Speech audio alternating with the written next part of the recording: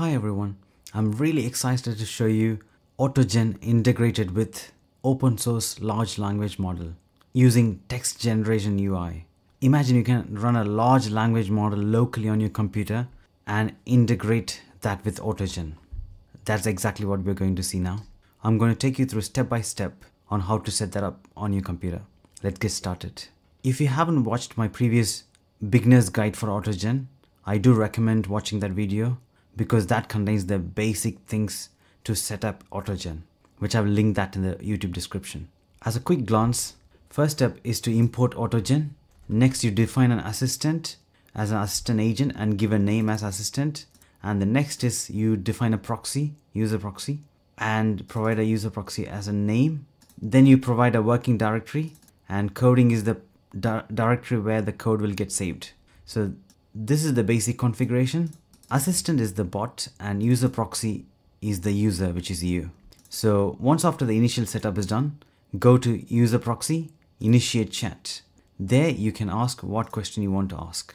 Now the aim is to integrate that with a large language model using text generation UI. I have already covered text generation UI in a separate video in more detail.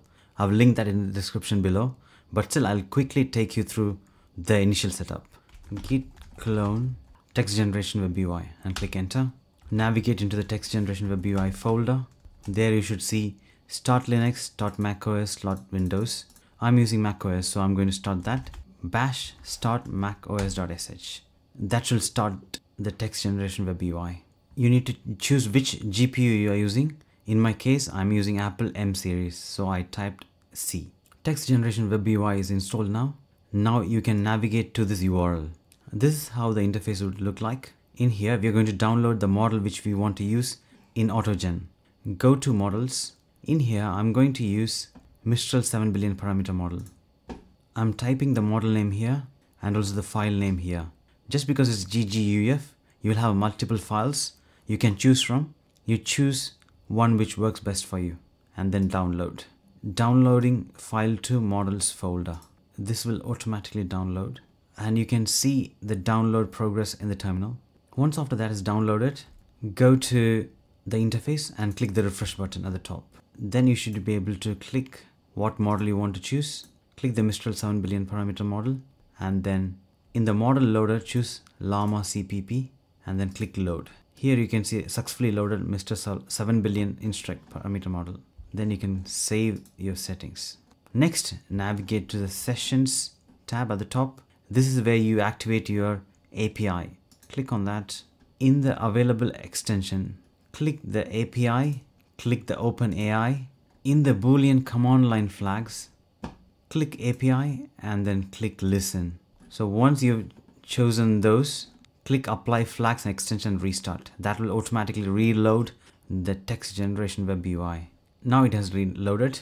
Now when you go to the session tab, you should be able to see all those ticked, and in the model tab, you should have seen that Mistal 7B is selected.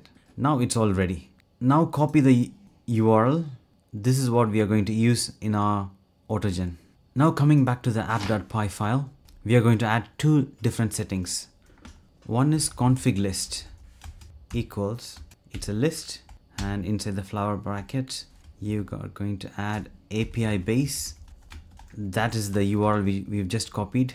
And we are going to mention 5001. That is the port number the API is getting broadcasted. 127001 also works same as 0000. Even if you change this to localhost, it will still work. Now we are going to add API key. That is going to be null. The next setting is LLM config. Flower bracket, you're going to type request timeout.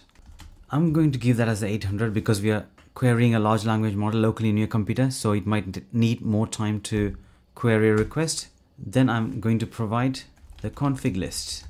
That is config list.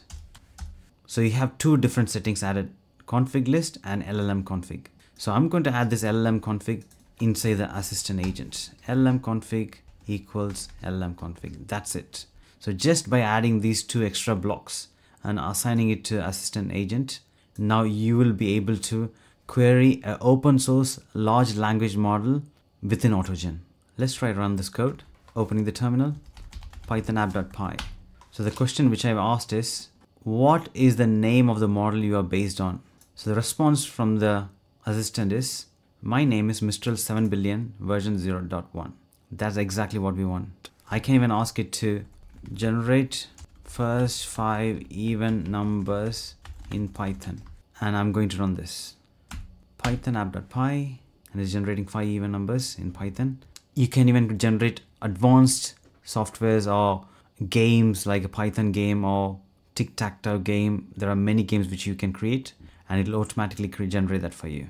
You can see the even numbers got generated, and that's it. As simple as that. If you have any question, do leave your questions in the comments below. I hope you like this video. Do like, share and subscribe. Thanks for watching.